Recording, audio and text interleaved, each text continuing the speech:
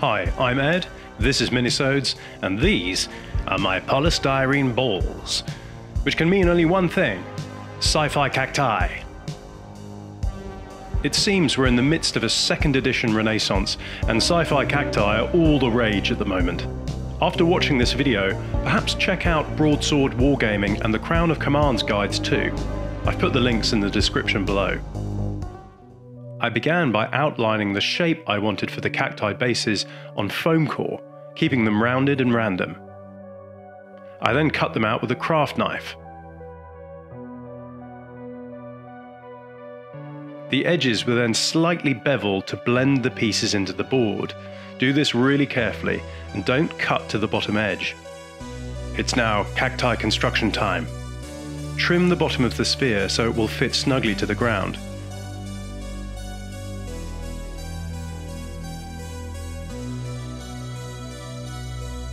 Now attach other polystyrene balls to the first, using part of a cocktail stick and plenty of PVA to keep it secure.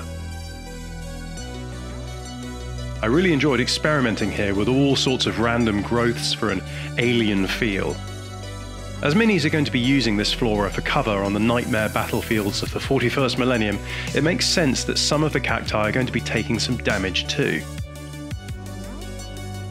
PVA takes a while to dry, so I recommend leaving them a good few hours or overnight before moving on to the next step. After drying, I applied Mod Podge to exposed beveled edges and the damaged parts of the cacti.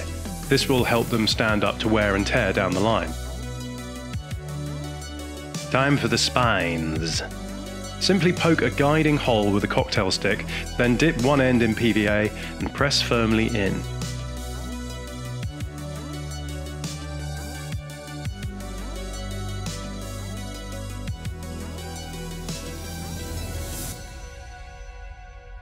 In real life, lots of cacti seem to have more going on at the top, so I made them spinier here too.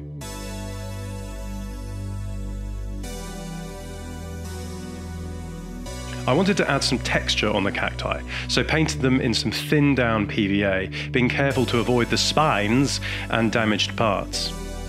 I then gave them a light dusting of builder's sand.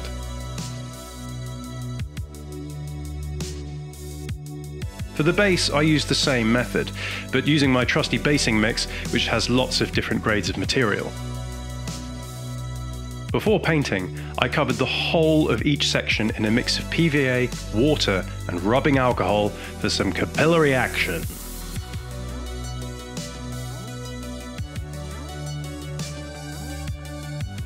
Before priming, I used my glue gun to create some gunky, sappy effects where the cacti had been damaged.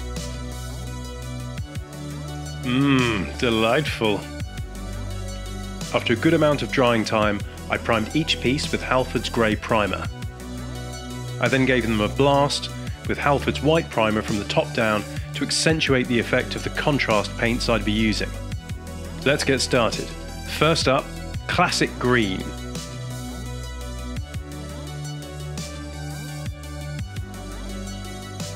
Then a more alien purple.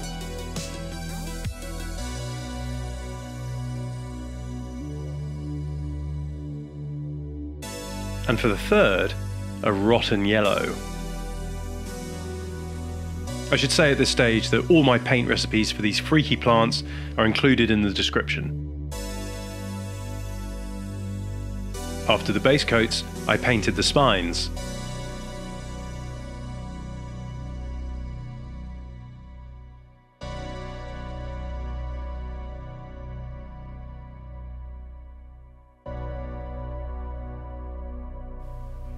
It was really fun to mess about at this stage and follow my instincts. For this one I added some shading where the spines were erupting from the plant. I painted each of the bases with Drakenhof Nightshade, a theme running throughout the whole of my 2nd edition project.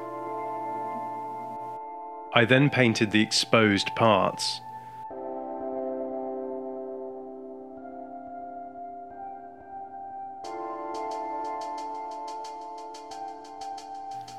As a final step, I added some gloss varnish for some added ickiness.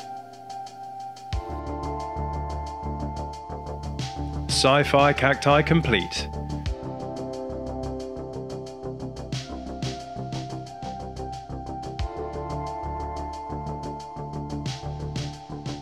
This was simple, satisfying and lots of fun to do. There's not enough organic terrain about in 40k, not least on my own table, so I'm pleased to finally have some weird alien flora for my miniatures to battle over. If you enjoyed this video, please give it a like and subscribe, and feel free to comment below. Thanks for your support, and I'll leave you, as ever, with some cat time. Thanks for watching, and happy hobbying.